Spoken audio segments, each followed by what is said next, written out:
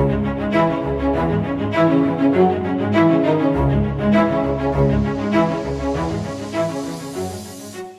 what's up guys? Welcome back to another video. So first of all, I want to thank every single subscriber, supporter for all the love. We just hit 33,000 subscribers and I couldn't be more grateful. So if you guys are new to the channel, be part of the family, subscribe, share, and all that stuff. And if you're coming back for more, let's learn some stuff. So what I wanted to do today is go over some of the ways to reduce the attack surface on your network, on your systems, or whatever. I have a few written down. Just wanted to go over because, you know, for some stuff that I've been doing on the side, I've been doing this, right? You know, reducing some stuff on networks, helping friends out, their companies, or whatever, whoever is needing help outside of my work. Because for work, I don't really do this. I just do this more for like helping others. So I have a few things written down. And another thing, before we get into that, actually, I'm going live tomorrow. Today's Saturday, so happy Saturday, folks. Tomorrow is Sunday. I think I don't have my watch on because it's charging. But let me see, what is tomorrow? The 25th, June 25th. So I'll be live with KevTech. We attempted this last Saturday, and if you see my video, StreamYard just took a poop. So I don't know, didn't work. So yeah, so we're gonna go into like 6 or 7 ways to try to reduce your attack surface, right? So when I say reduce the attack surface, this is coming out from the outside world, coming into your network, right? So say for an example, you have a web server sitting on the edge of your network. How can you reduce the attack surface? Or maybe, you know, something that's sitting inside your network that maybe you have to, you know, present a VPN connection in order for folks to get in. And the reason why I want to make this, I should have made this 2 or 3 years ago when the whole pandemic stuff happened. So, but it is what it is. It's coming around now. So the first thing is block access to administrative portals. What does that mean? So in my thing, I have it so from the outside internet facing. So say for example, you have a firewall, right? Firewall that's on your network that you get to 10.10.10.1 on your LAN interface, right? When that goes out to the internet, if it's an actual firewall, like I have an actual firewall, you probably can't see it, it's down there. So if you knew, I don't have it public, I don't have my router or my firewall accessible through the internet for obvious reasons. This is why I'm making this video. So we want to block access to administer that external facing WAN port on your firewall. Why? Because that reduces the attack surface because now it's unreachable, right? We can make sure that outside security perimeter is locked down as best as we can. So we don't want access to that. Also, we want to block access. This is still number 1, right? You want to block access for any facing, including HTTP, HTTPS, ping, SSH, SSL, VPN, or Telnet, right? So you don't want any of these things accessible through the internet. There's other ways to manage your firewall. Maybe I'll get into that, you know, another way. But yeah, that's something that will reduce your attack surface. That's number 1. Hopefully it's not too long of a video. I have a few written down, so maybe I blob too much. Whatever, who cares? Skip it. So the next thing is, if you're not using VPN, disable it, right? So sometimes like when I'm investigating or whatever, there's like CVEs out there that, you know, compromises VPN services.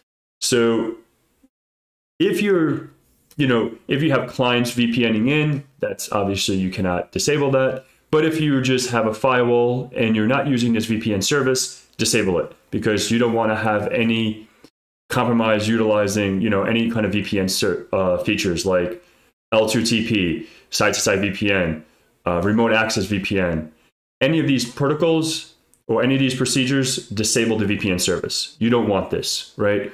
You can do that obviously by, I don't know, depending on the firewall. Like I'm not gonna tell you how to do it on your firewall. You just have to Google it. But normally you can make a group. You can make, say, for example, a default allow WAN group to LAN, whatever, I don't know.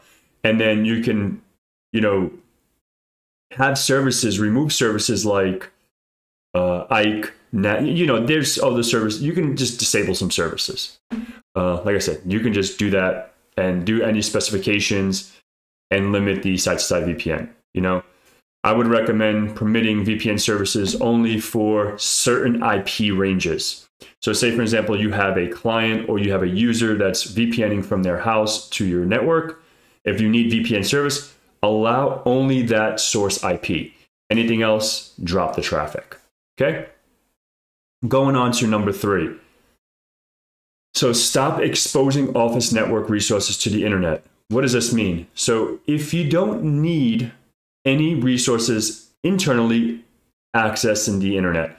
So for an example, it's risky to configure maybe NAT, network address translation ports, forwarding to any kind of internet-facing firewalls. You know, this is pretty much what I wrote down. So for example, some examples I wrote down is like a NAS. I have a NAS in my house, a network attached storage. I have cameras in my house.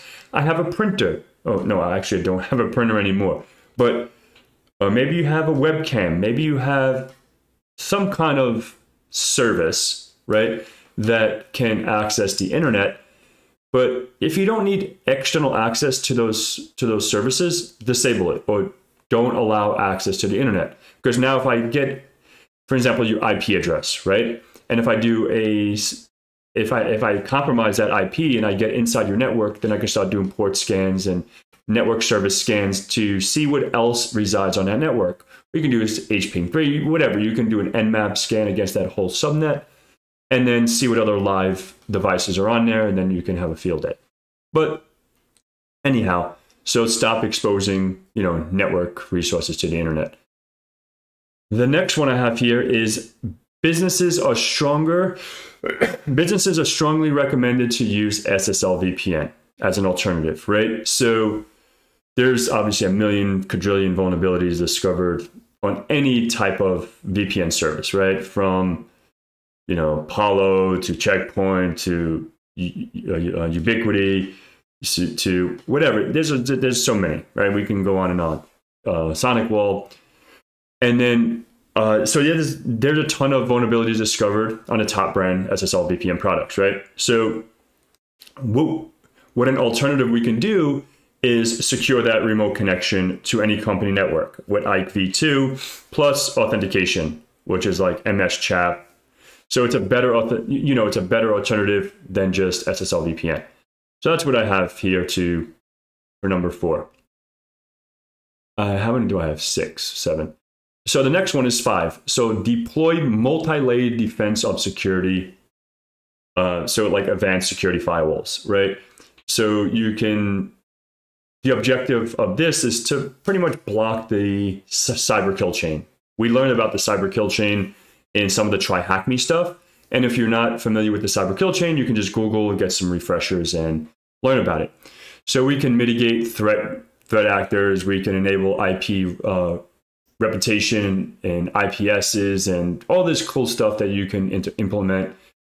And also you can detect and stop port scans. You can stop denial of service attacks, exploits, brute forcing, enabling threat filtering, anti-malware, antivirus, blah, blah, blah, vulnerability. All these advanced features on these firewalls today, these next-gen firewalls. So say, for example, if I'm doing a port scan to that external IP, your IP address, your service on that firewall that's monitoring that edge of that network will drop that traffic or block it, right?